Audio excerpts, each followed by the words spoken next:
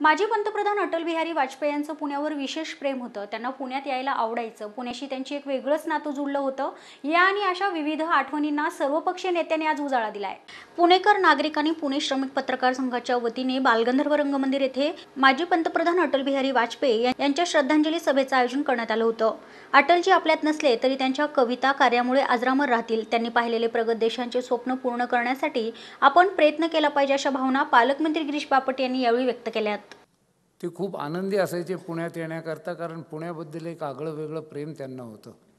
आम्ही व्यासपीठावर अनेक अशी मंडळी होत की 30-40 वर्ष तरी पक्षकार्यात आहोत आणि अटलजींच्या पुण्यात आल्यानंतर सर्व कार्यक्रमांना उपस्थित असायचो।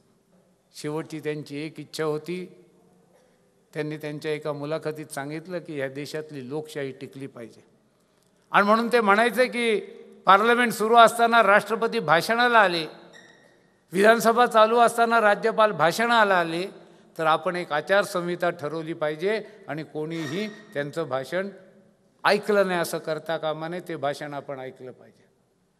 हे चर्चेचं सभागृह आहे, इथे चर्चा झाली पाहिजे, वादविवाद झाला पाहिजे, त्याचं स्वागत आहे, पण त्याचं देखील एक पावित्र्य आणि गांभीर्य आपण पाळलं पाहिजे असं अटलजींनी एका मुलाखतीत सांगितलं।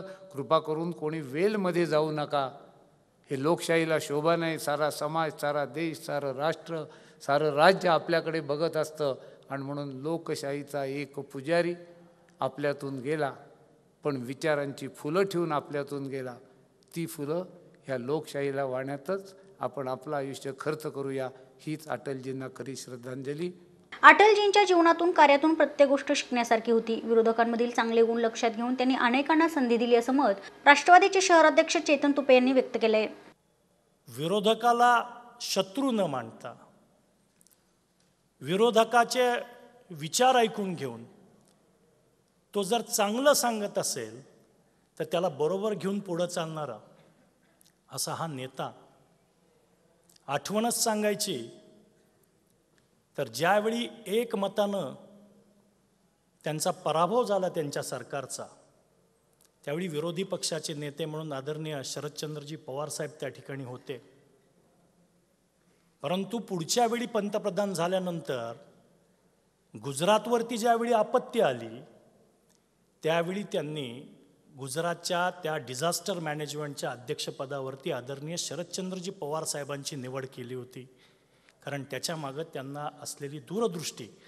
म्हणून कायम राजकारणामध्ये काम करत असताना दुसऱ्यालाही सन्मान देणारा हा असा नेता होता।